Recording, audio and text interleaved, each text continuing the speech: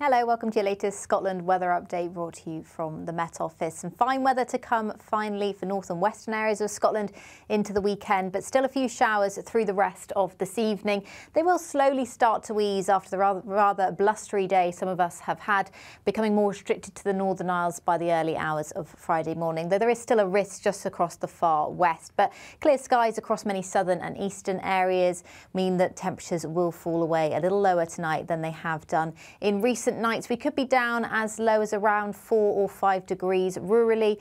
Most towns and cities around 8 or 9 in the east. A little warmer where we've got a bit more cloud, or milder where we've got a bit more cloud and a bit more of a breeze further north and west, however. So a bit of a cloudier start across northwestern areas. Plenty of sunshine though across the central belt, the borders and eastern areas as well. And that sunshine should last through much of the day actually. The day of sunny spells to come on Friday. Fairly light winds too, so it's going to feel a little bit warmer on Friday compared to today, and it will brighten up across northern areas too by the end of the day. And as I said, it is going to be a little bit of a warmer day compared to today. Temperatures around 17 or 18 degrees, 19 degrees in the central belt.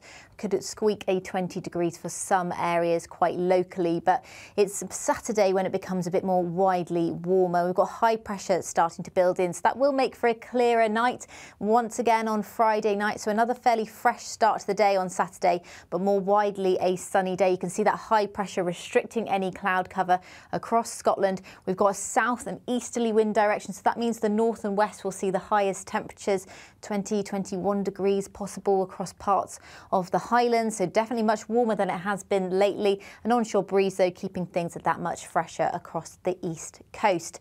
And there will be a bit more cloud around as we head into Sunday, but you can check out more details on that on our latest YouTube forecast. See you again soon. Bye bye.